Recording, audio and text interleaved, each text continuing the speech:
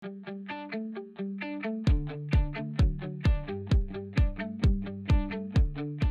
this is Tamara Lackey for Adorama TV, and in this episode of reDefine, I speak with fine art wedding and portrait photographer J Pfister.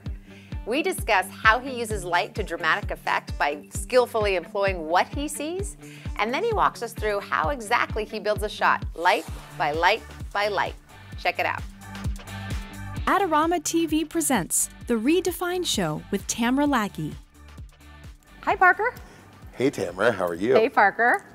You doing well? I'm doing great. Good. I want to talk to you about your work. I'm really excited about this conversation because your work is good and it's inspiring and it's cool. Thanks. And you've kind of done this little hiatus kind of thing recently, right? I have. I took a little break. Yes. Why? It was a reset.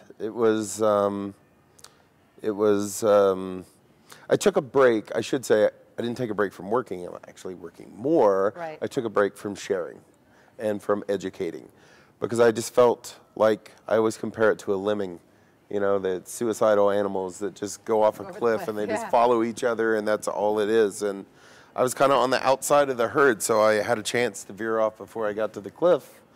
And I wanted to make work and I wanted to have a message to share with other photographers that was honest and true to me. Mm-hmm. And so I could be honest and true to them.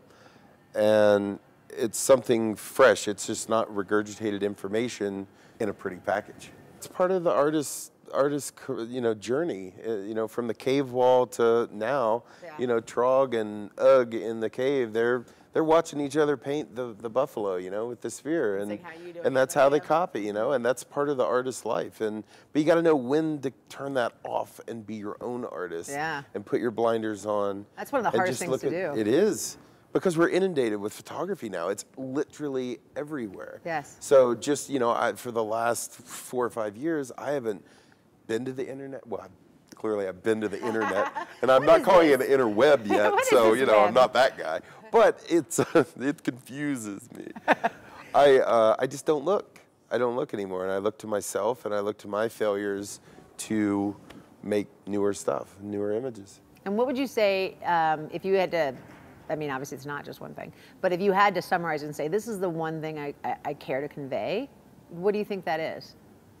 To convey in my photographs? That means something to you to create, and that you want people to understand you're trying to convey. There's nothing I really want to share except a story. It's a story. But it's not the kind of story that most people think. It's like, oh, the story of the ring bearer, the story of this. The story is what I'm writing. It's mostly fiction, what I write. And so I just come up with these storylines and I make a photograph that's the representative, that's the personification of this story. And it's up to them to decide what they get out of it. It's how they read it. So walk me through that a little bit. You have a scene. Maybe give us a scene. Scene. So, for the last 2 years, I have been doing a series on angels, and especially this one particular angel, and it's her story from the very top of her existence to the very depths of her demise. Okay. And I create these little stories about her, like how she maybe went to the dark side and then how she uplifted out of that. And the final one, which isn't the final one, but the last one I did was 2 weeks ago. And it was the fraudulent angel. She's lost her wings. She has to wear these fake wings. And it's representative. I put it all in there. And I just wrote the story and kind of made the image feel that way, but then sent it out to 15 friends to get their perspective on it. Right. And what I got back was just amazing. And I shared it in my show this morning. And it was, you got to see everybody. Art's subjective. And it all read differently. Everybody read it completely different. But they all had a connection to it. They understood how that represented part of their life. And it represents all of us in a way. Right. And so I'm always creating these stories. And that's more my fine artwork. Yes. And then carrying that around and sharing that kind of storyline with portraits and weddings and things like that make it a little unique, I think. And this more conceptual work where you're writing the story and you're displaying, is that I'm just director, personal project? Is that do you have an intention? I consider it my future. Your future. Yep. Right now it's a personal project. This is my future. I'm shooting more for gallerists, museums, things like that. I've had a couple wonderful interviews with curators. That's kind of the direction where it's going. Interesting. And is that going to be your sole direction, or in addition to still doing weddings? Because you have a strong wedding business too. Yeah, I'm a very small wedding business though. I'm very, I only do 10 weddings a year. So that affords me to do all the other things that I do. And I shoot 10 or 15 portraits a year, and that's about it. And you are a welcome guest to the Biltmore. Apparently you're the one person who's seen the back part of the Biltmore estate? I have. What is that exactly? It's just back there. It doesn't exist, actually. It doesn't exist? It doesn't exist. But it's about the same size as the part that does exist? It's this dimension, yeah, it is. That's fascinating. That's very interesting. And then, because you're in Nashville, North Carolina. I am. And that's where that. Yeah, I get to play. It's like the little playground there. It's beautiful, amazing people. Yeah. So coming out of this hiatus, are you planning to start sharing and being a lot more? I mean, you already are on Instagram. Yeah. I just started with the social media stuff, and I do want to share a little more. It's part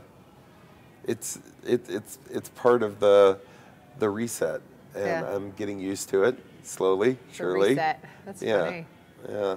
It's like a new phase. It is a new phase. And you're doing workshops again? You said you're doing workshops again. Yep, I'll be announcing those in a couple weeks. And I've always done 2 a year.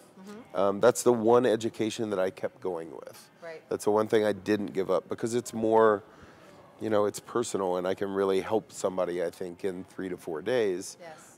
This year I probably got to plan on 3. I've gotten so much response to people wanting to do it, and I haven't set dates yet, so I'll probably do 3 this year, or maybe even 4, I don't know.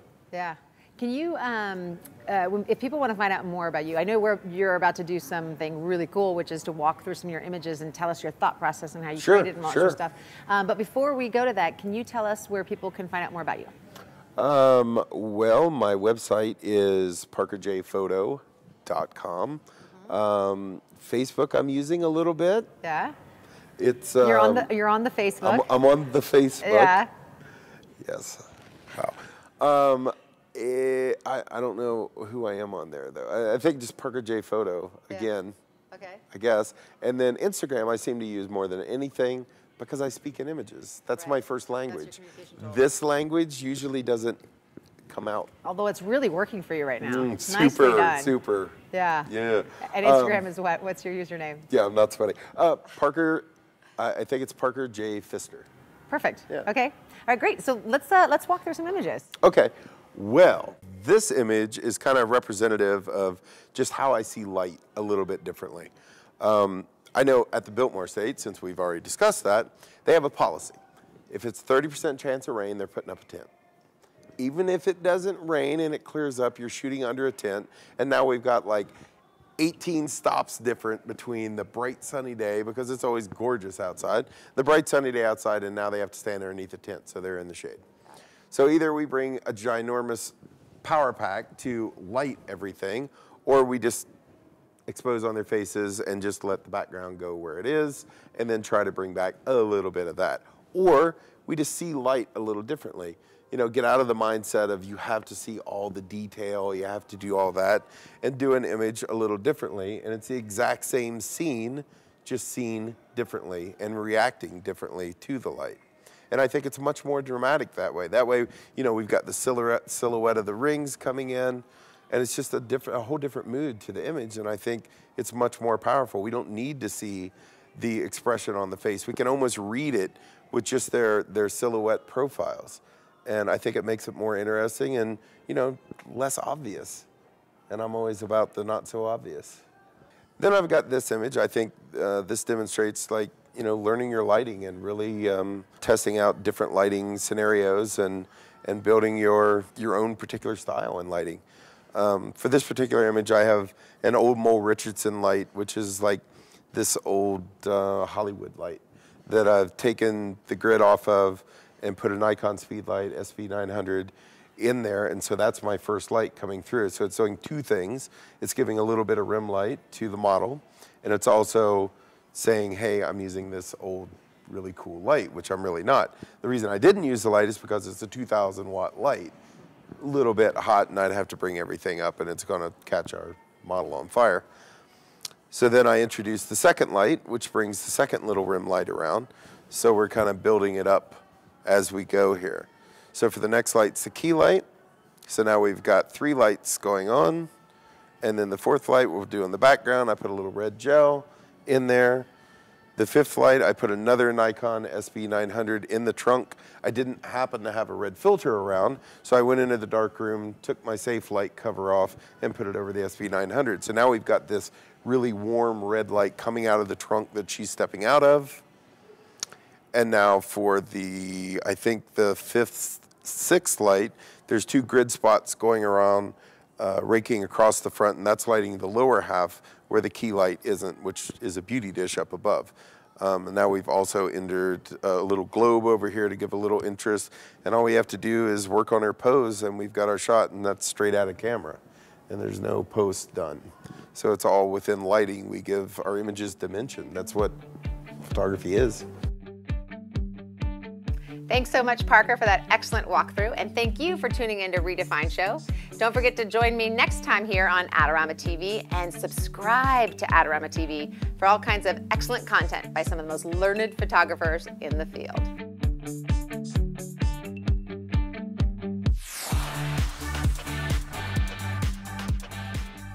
Do you want great looking prints at low cost? Be sure to visit our easy-to-use online printing service. Adorama Pix has professionals who treat your images with the utmost care that you can count on.